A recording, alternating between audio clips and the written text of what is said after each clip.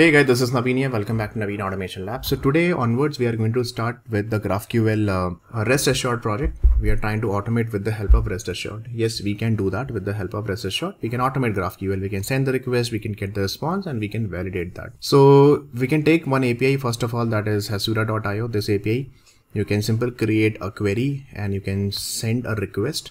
These are the two headers that we have to pass. Along with that, we have this swap API also, which is for the Star Wars APIs. You simple how many Star Wars movies are available, hit this query, and then you will get the response, and we will try to validate the response with the JSON path or something like that. So these two queries, or any of the practice query that you want to take it, you can take it. So before that, we have to create a Maven project. So open your Eclipse, make sure Eclipse is available in your system, and simple create a project over here. And you have to collect a Maven project. So let's create a Maven project here. Click on next and give a proper project name. Before that, you have to give a filter over here if it is asking you. So simple write Maven -archetype quick start. Do that. So select this one, org Apache Maven archetype, and then version could be anything. Click on next, and then let's see, I'm giving that some different name. Okay, GraphQL test framework, we can say that. And same artifact ID I'm using it, and click on finish.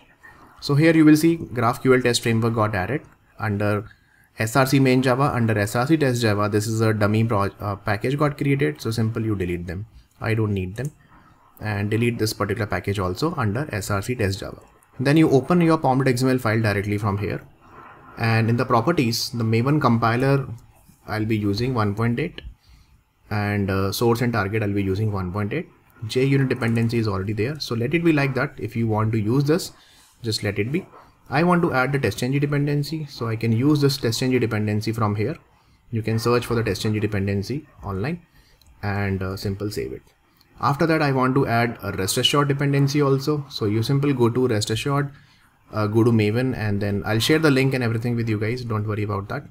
Copy this particular RestAssured dependency and simple paste it over here as well. And so far that's all. Later on, Jackson and all such things, we can do it later.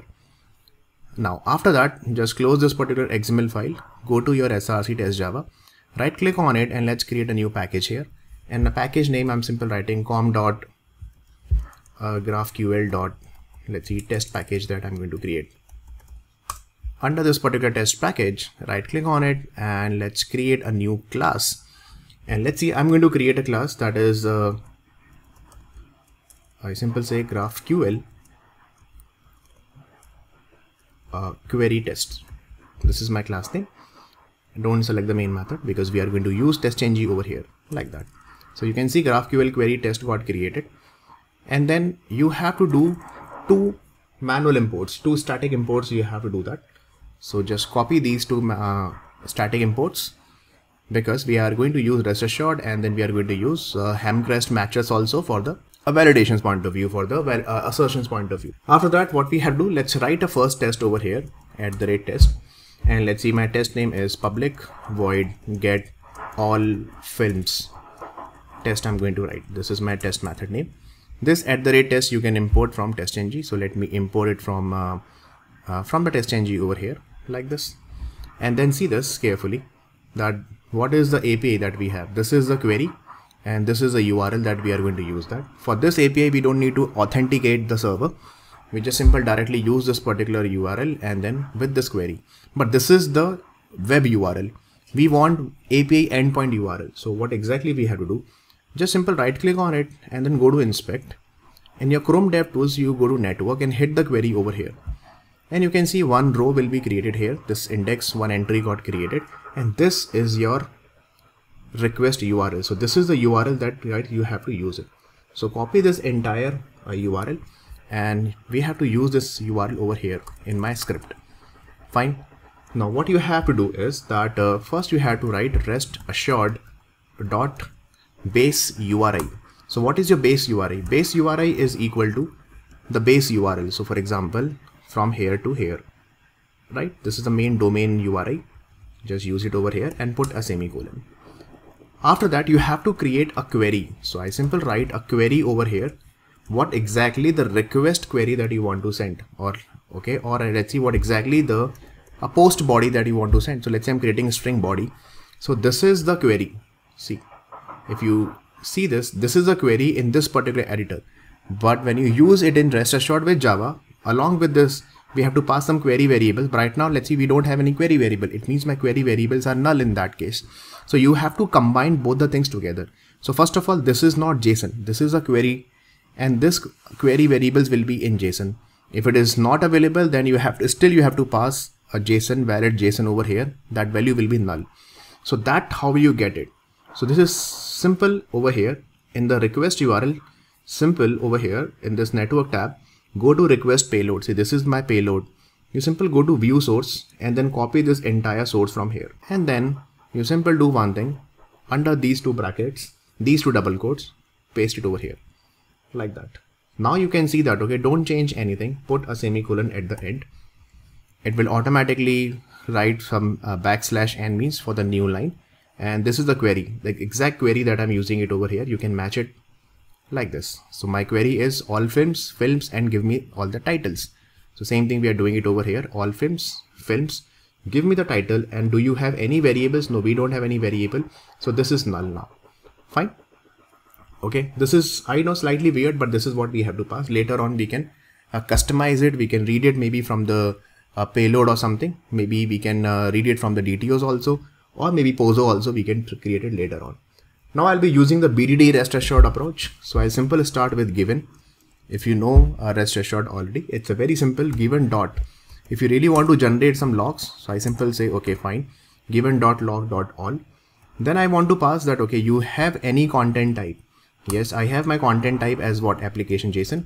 So I simply say application as JSON. And then other than that, do you have any content or any header? No. I simply directly pass the body. What is the body? The body is what? This body variable that you have already prepared. This is my body, or you can simply say better, instead of body, you simply write query. So this is my query as a payload that I'm going to pass. And then what do you want? I simply use when. Okay. Again, you log. So this is a very good method. .log .all method means whatever is happening with the when method, or when you send the request to the server, give me the response properly on the console. So this will give you a lot of good response logs and everything on the console. And then what do you want? After that, it's a post call, right? So post call means whatever the respective URI which is there. So this is my, see, up to .app we have already written. After that, we have to pick the remaining part, right? So this is yours. Let's see, whatever the service URL that you have, you just pick it like that. And after that, it will hit the server. So if you mouse over, the post will give you a response, whatever the JSON response that we are capturing it. So what exactly after that I want to put a then over here. It means after that, what do you want? So I simply say after then, I want to first of all do the logging for all the logging purpose, for all the steps, and then do what? After that, I want to assert something. So in the same step, you can write it assert. What do you want to assert? So in the next line, I simply say assert dot, I want to check what is the status code. So status code, I'm expecting 200. So immediately you don't need to write any assert dot assert equals and all such things. This is a complete BDD format, guys, that we are using it.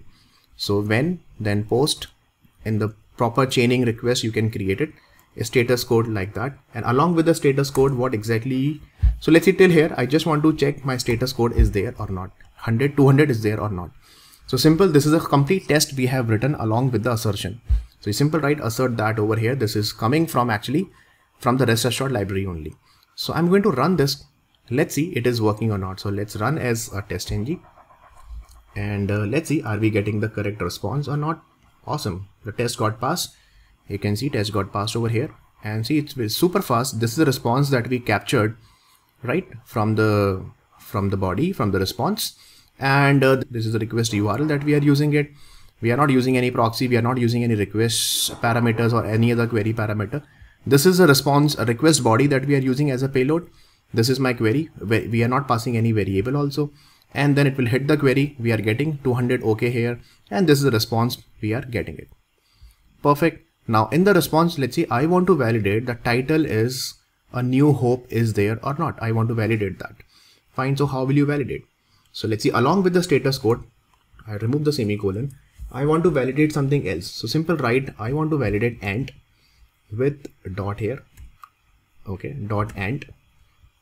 What else you want to validate? I want to validate, for example, dot from the body, whatever the body that you have captured. See this carefully, whatever the JSON you are getting it. See, the JSON is data. So it means go to the first level. So this is your JSON path data. Then you go to all films. From the data, this is my child, data.all files, and all files to films over here. So simple write films.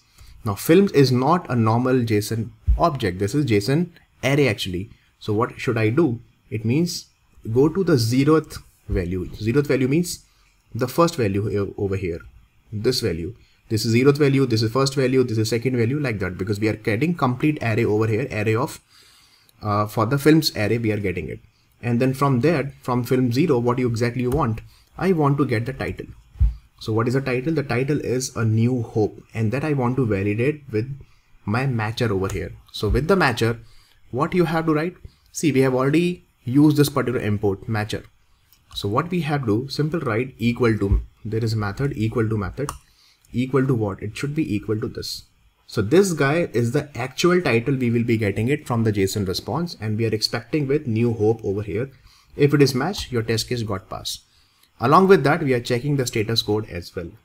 So let's run it and let's see it is working or not. So hit the query through the RestAssured once again, and let's see the test is getting passed. Yes, test is getting passed. Absolutely working fine over here. My first 0th element is New Hope here. Simple, like this you can do that. Now let's write with the authentication token also. So I'll do one thing. I'll simply create one more test over here @ second test annotation. I simply say public void let's see get all users, and this time I'll be calling a different API. So I'll do one thing. This is my RestAssured.base URI. I'll be using it, and this time I'll be using this guy. Okay, so let's copy this entire URL from here to here. This is my base URI. So copy from here to here and paste it here. Fine. And after that, what is your query? So I quickly create my string query, which is equal to, how will you get the query? So I'll be getting the query. I'll be hitting this, and from the Chrome DevTools, I'll get the exact query string. So go to the network tab and hit this query, and from this simple go to GraphQL and simple scroll it down at the bottom, click on view source and copy this entire query, and then simple go back to your Eclipse and paste it here. Fine. So this is your query that we have created here, and after that the request and everything will remain same, but here the slightly change is that I simple write given. Okay, so given dot log dot all, I want to generate some logs also while sending the given, and then I'll be using dot content type. Put some space so that it will be clearly readable like that. See, it's a chaining method that we are using it. After that, so application JSON, do you have any other header? Yes, I have one header. So let's see, as a header I'm using simple, let's see what is your header name and the value. So for example, what is the name of the header? The name of the header is, this is header actually, the name of the header is this. Let me just close this. The header we are passing as authorization. Content type we have already taken over here, like this content type is equal to application JSON. My header is authorization, and what is the value? So you have to generate your bearer token, as I already told you. When you log in, it will give you your own bearer token here. Copy this along with the bearer keyword, and then you simply paste it here. So this is a huge token that got generated. Later on, if you really want to pass the token from some configuration or something like this, that we can do it later. So once the header is created, after that, what do you want? After that, dot a body, and I simply say that, okay, yeah, as a body, what exactly you want to use? As a body, my query. So what is my query? So body, and then first I'll just parse a when, and then this is the post call. Okay, along with the post call, see the post method is actually overloaded. So see, post URL I'll be using it, and what is the left URL, the left service URL is this. So I'll be using this service URL because in the main URI we have written only up to .io. So I'll be using this one here. And when you send this post request, you will get a response. So from the response, what do you want? So let's see from the response. I simply say that dot, then I want to validate something, a dot, and assert that.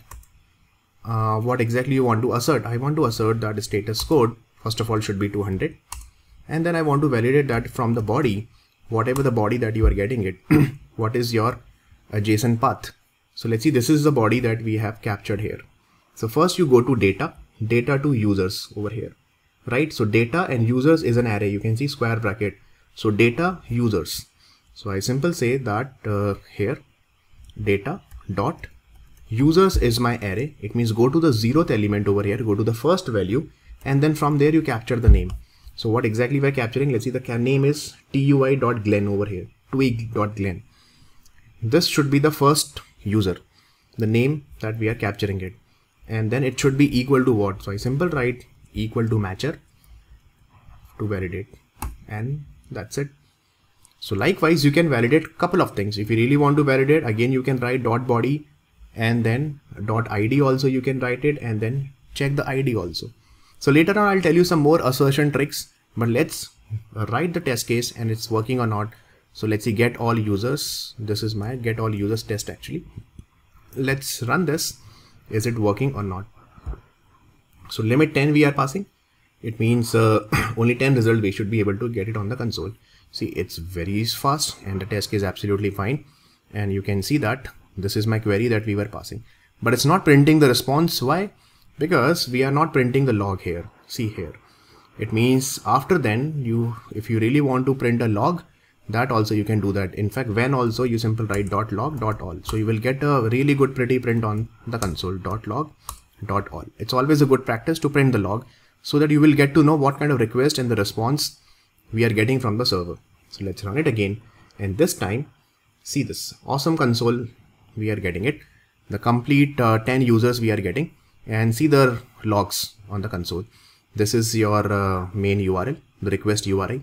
This is your authentication token, content type is application JSON, and this is the actual request payload body, that is your query, and we are getting 200. Okay, along with that we are getting some response headers also. If you really want to validate, you can validate your response headers as well, and this is a complete JSON body that we are getting it, and then finally we are asserting and test case got passed.